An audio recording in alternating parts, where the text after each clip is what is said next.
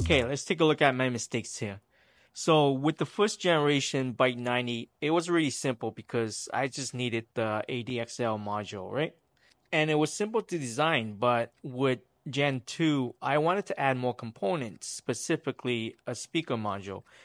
Now, this made it a little bit more challenging, but if you take a look at my PCB, I also have a few other components like this charging module here because I wanted to, quick access to the battery, just plug and play kind of thing. And then at the bottom of the PCB, I also have this button integrated here so I don't have to solder it on. Now, that first iteration had some mistakes that I didn't notice until I designed the second iteration.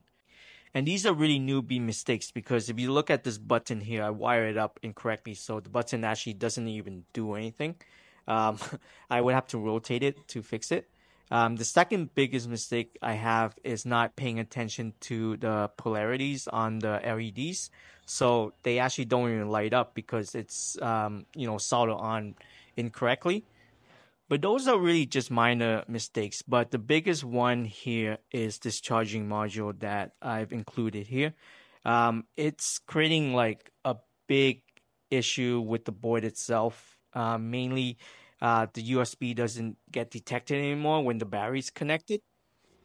And what's funny is that I didn't notice any of these mistakes aside from the button itself until I made this third iteration of the PCB. With this third iteration, all those issues carry over, and it sucks because I thought this was the perfect board ready to go. However, as I mentioned, the biggest mistake here is this charging module because I wanted the convenient factor of just, plugging in the battery itself so that I don't have to solder anything, underneath. However, I did correct the button wiring and functionality on this iteration. So after troubleshooting and like physically removing several components, I found the solution is to really just use the internal charging module on the ESP itself. So you can see here I've actually wired the internal charging module directly to the battery connector. And then to resolve that USB issue, I actually had to disconnect the 5-volt pin physically from the board itself, because apparently my external charging module affected that pin and it confused the internal charging module, and then making the USB not detectable.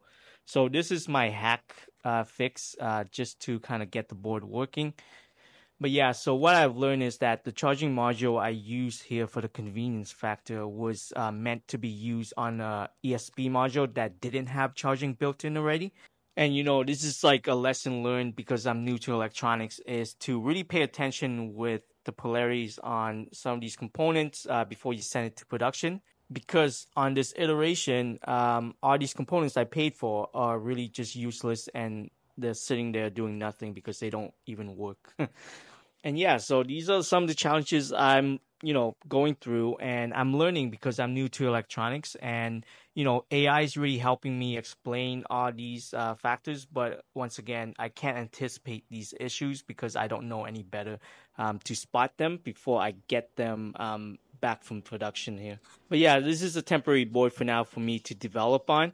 I've already fixed the schematics, so I'm just waiting for the new batch of PCBs to come. Hopefully they work and they don't have any more issues.